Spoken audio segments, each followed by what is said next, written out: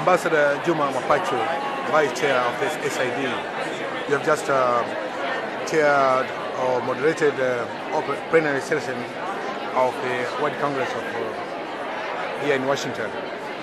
In summary, what transpired?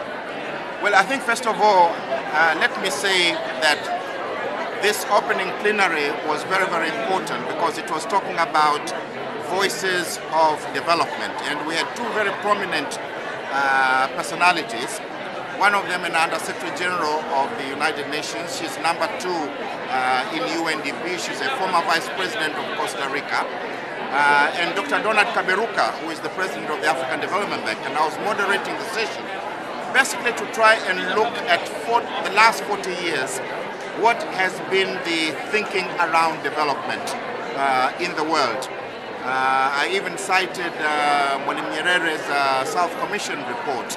And the basic theme really has been, after all these development commissions, from 1968 to presently, are we really somewhere where we can say all these reports have given a positive result in bridging the divide between the rich north and the poor south? So basically this was the general theme of this opening plenary.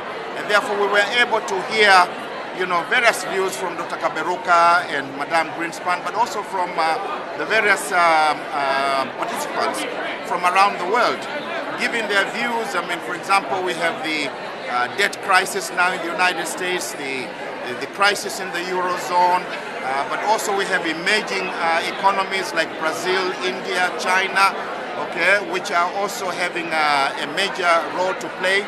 So do we have like a holistic thinking around development, or do we have competing development theories for development? So this was basically the theme of this conference, of this opening plenary. Labda niseme tu kwa Kiswahili vile vile kwamba hiki kikao cha kwanza ambacho ni kikao cha ufunguzi wa huu mkutano au hili kongamano kilihusu hasa mikakati ya maendeleo. Je, hii mikakati ya maendeleo ambayo tumekuwa tukiiona katika miaka 40 iliyopita, ikiwa pamoja na mikakati ambayo ilitoka katika taarifa ya commission ile ambayo Mwalimu Nyerere alikuwa mwenyekiti, the South Commission, kwamba je, hii mikakati kwa kweli imeweza kuzaa matunda au la? Na kwa hiyo hawa wasemaji wakuu wawili, Dr. Kaberuka ambaye ni rais wa Benki ya Maendeleo ya Afrika, na huyu Mama Greenspan ambaye ni namba 2 au ni msaidizi wa mkurugenzi wa UNDP, waliweza kutoa mchango wao kuhusiana na fikra zao kuhusu hii mikakati ya maendeleo. Je, imeweza kufanikiwa au bado tunajaribu kutafuta mikakati mingine? Na lazima uelewe kwamba dunia hivi sasa kweli kuhusiana na mikakati ya maendeleo imechukua sura tofauti. Utaona kwa mfano moja ambalo limelizungumzia ni kuhusu nafasi ya China katika maendeleo ya Afrika. Wa China hivi sasa wameingia katika mfumo tofauti na wenzetu nchi za Ulaya na nchi za Marekani katika kusaidia Afrika. Wa China wao wanakuja kujenga miundombinu, sawa, watachukua kopa, watachukua aina nyingine za metals, lakini utaona kwamba wanaacha miundombinu ambayo inasaidia kuweza kufungua milango kwa ajili ya uwekezaji, kwa sababu bila ya kuwa na miundombinu mizuri huwezi kukaribisha wawekezaji ambao wanachangia katika kukuza uchumi. Kwa hiyo Mheshimiwa Balozi, mwishoni kabisa tutapata nini katika hii mkutano wa siku 3 hapa Washington? Kutegemea nini? Kama unavyojua, hiki chama chetu cha maendeleo ya kimataifa ni chama ambacho kinachangia fikra ambazo zinaweza zikaleta mwamko tofauti kuhusiana na mahusiano kati ya nchi tajiri na nchi zinazoendelea. Ni vyema tusione kama ni kitu tu cha kupoteza muda. Ni kwamba wanapokuja, umeona rais wa benki ya dunia Robert Zoelek alikuwako, kama nilivyosema Dr. Kaberuka alikuwako. Hawa ndio wachangiaji wakuu katika kujaribu kuleta maendeleo katika nchi zetu. Kwa hiyo wanapojihusisha katika vikao kama hivi, nafikiri inaleta mwamko tofauti kuhusiana na mustakabali mzima wa jinsi gani ambavyo tunaweza tukaleta maendeleo makubwa zaidi katika Afrika. Balozi Dr. Kaberuka amekuwa kama haafiki mwenendo wa jinsi ambavyo wenzetu wakubwa wanavyotaka twende katika kutafuta maendeleo yetu. Sijui labda unaweza ukawaelezaje wasikilizaji wako kwamba Dr. amemaanisha nini na wewe katika maono yako katika hilo?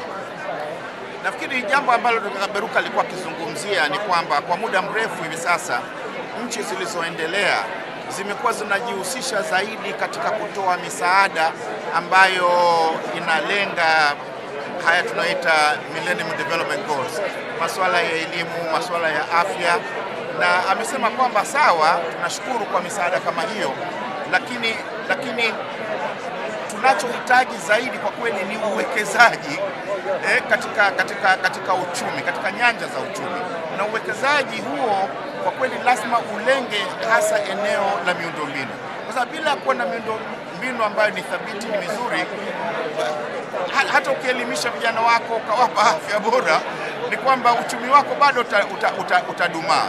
Kwa hiyo alikuwa anajaribu kulinganisha na kusema kwamba nafikiri fikra potofu kutaka kuona kwamba mchango wa Uchina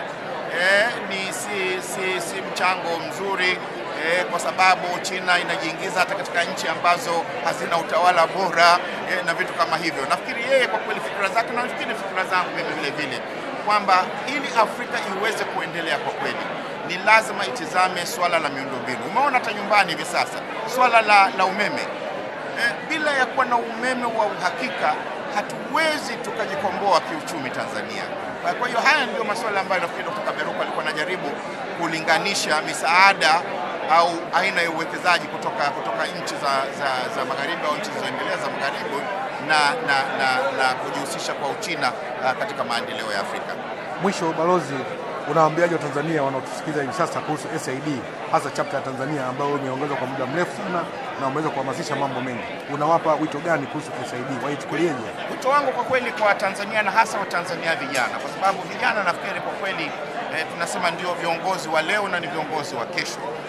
Chama hiki kwa kweli ni muhimu, kama unavyoona hawa wenzetu chapter ya hapa Washington DC Marekani, jinsi ambavyo imeweza kuwaleta viongozi mbalimbali ambao inaonekana kabisa kwamba wanakiheshimu chama hiki, kwa kuona kwamba chama hiki ni chama ambacho kina changamoto kubwa kifikra kuhusiana na maendeleo na hasa kuhusiana na mahusiano kati ya nchi tajiri na nchi maskini. Kwa hiyo wito wangu kwa vijana Tanzania kwa kweli ni kwamba wajiunge na chapter yetu ya Tanzania ili waweze kupata fursa, nafasi ya kuweza na wao kutoa mchango wao jinsi gani ambavyo nchi yao inaweza kupiga hatua ambayo ni thabiti zaidi kimaendeleo. Nafikiri kwa kweli ni chombo kizuri kwa vijana kujihusisha, hasa vijana wale ambao wako katika elimu ya juu, kwa sababu kwa kweli tunayo matatizo makubwa nchini, na hivi sasa ukiacha vyama vya siasa hatuna vyombo vya kiraia ambavyo vinajihusisha katika kuzungumzia matatizo yetu ya kijamii, matatizo yetu ya kiuchumi, na nafikiri kwamba SID chapter ya Tanzania kwa kweli inaweza ikaziba huo ufa ambao ulioko katika vyombo vya kiraia ambavyo vinaweza kuchangia katika masuala haya. Balozi, nashukuru sana. Asante sana.